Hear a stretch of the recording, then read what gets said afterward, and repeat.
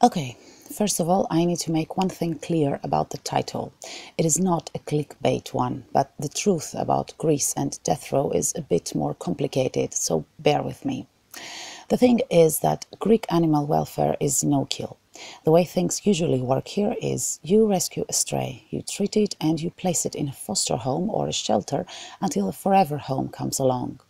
Until, meaning keeping it safe, healthy, well-fed and taken care of for months, years or even for its entire life. So where is the problem and what does death row have to do with it? Well, the thing is that Greece is a country of 11 million people and about 5 million strays, who knows. The numbers keep changing, and since there is no such thing as a public pound where you can walk in, surrender your dog and walk away, most dogs are simply left on the streets to survive on their own. And that's where the volunteers collect them from and then take them to a shelter or foster care. And shelters are built and operated by volunteers and rescuers who have devoted their entire lives to saving animals. So they don't really put dogs to sleep because they simply can't put to sleep the dogs that they have rescued, treated, fed and loved. When the number of dogs in a shelter reaches a peak, the volunteers do their best to expand. They look for money, they spend more and more of their free time there, until one day some of them simply don't have life, or this becomes their life. So eventually all of us have more rescues than we can handle, simply because the cases are too many and there are incidents to which you can't say no to, no matter how impossible it seems to take one more dog or cat in. For every dog we choose to rescue, we know that we have to leave a dozen more behind on the streets, and the ones left behind are literally on death row. We know that, we cry about it at nights, and there is nothing we can really do. Apart from risking being run over by a car, abused or struck by a deadly disease, all strays risk being put to death every single day, but what has been the most common way of population control here for decades: poison.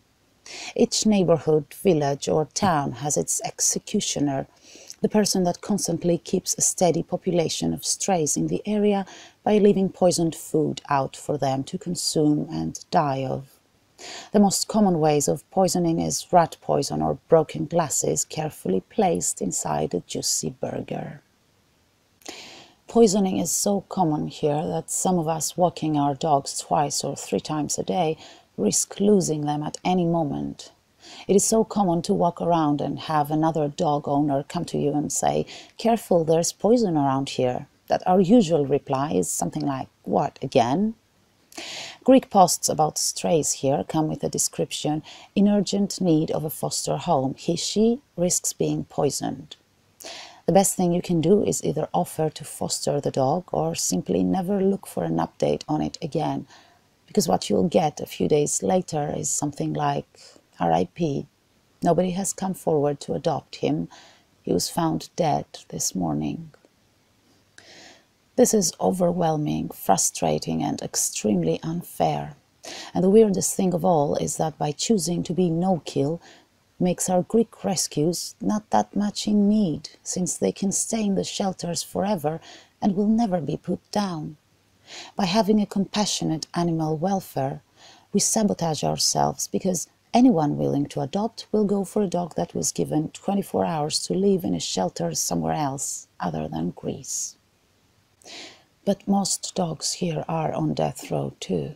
You just haven't realized it. By adopting a Greek rescue, you also save another dog that would have died a horrible death had that kennel in the shelter not been emptied. So please, if you are one of those people willing to offer any kind of help to animals who need it the most, don't forget Greece. We mourn hundreds of dogs and cats every day put to death because there is simply no room for them on the streets. It's just that the shelters never make those decisions.